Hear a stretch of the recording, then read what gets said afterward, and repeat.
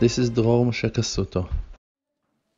ויאמר אדוני אלוהים, so the Creator said, הן האדם היה כאחד ממנו. Now that Adam became, in a way, in a certain aspect, like us, like the Creator and the angels, that he has the free choice, that he knows that he found this ability to choose between good and bad, לדעת טוב ורע, ועתה פן נשלח ידו ולקח גם מעץ החיים.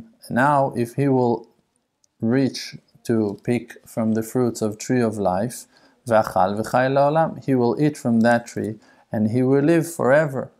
Means, for an example, if a person now is doing something wrong, and by that wrong thing that he will do, he will defect himself, so that's like, it's not good, but it's okay, like you want to harm yourself, you want to damage yourself, so like, okay. But if a person now is damaging others, so then like the society, other people around him, supposed to put an end to it.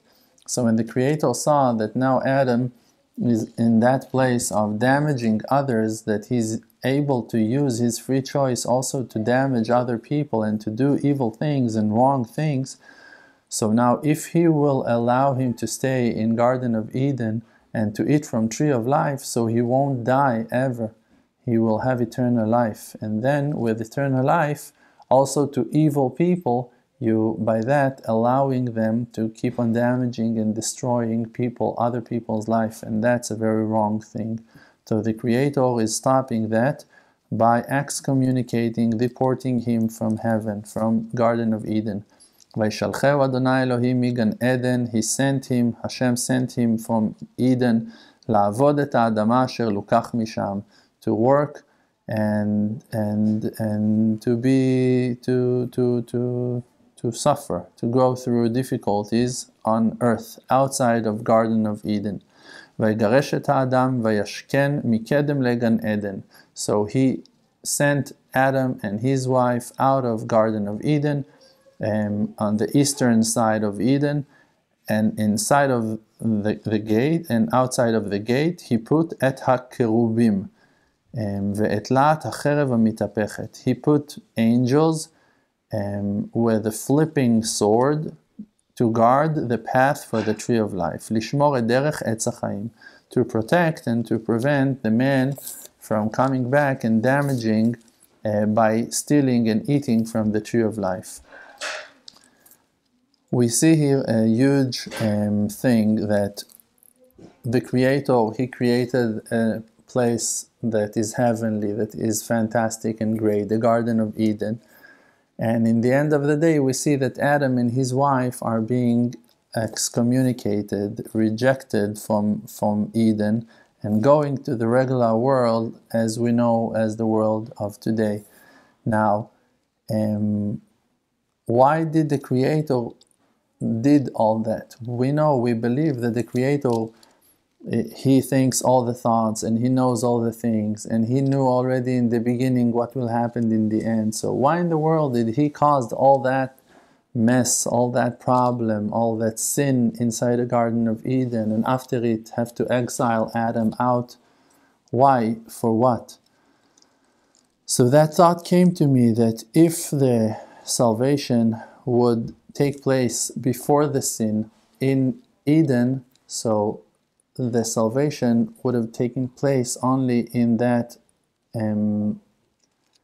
limited place of the Garden of Eden, and the wide world, all of the world that is known as the world for us today, wouldn't enjoy the light of redemption, because it would take place only in the place of Eden, of Garden of Eden, where Adam was and his wife and their children would come out to the world over there, and there will be no light in the exile. But because that we now for more than 6,000 years, more than 5,000 years, close to the 6, going in the exile, in the darkness, in different lands, in different places, and finally the Creator will redeem us from here, from the darkness, So the place of redemption will be the dark side of earth, the exile, and therefore there will be more light coming. The redemption will be greater, even greater than it was supposed to be if it would take place before the sin in the Garden of Eden. So we can see the pure intention of the Creator finally to reveal His loving kindness even onto the dark and lower places of the exile, also to people like us that are not able to hold themselves in purity like Adam and Eve were supposed to. And we're thanking the Creator for His mercy and waiting for the redemption day with a happy heart and a wishing soul. Amen. We hope you enjoyed this video very much. Please now remember to subscribe and like this video and share it with your friends to help spread faith in the world. For more, please visit Emunah.com. May your light shine always, and your requests should be answered with the greatest blessings. Amen.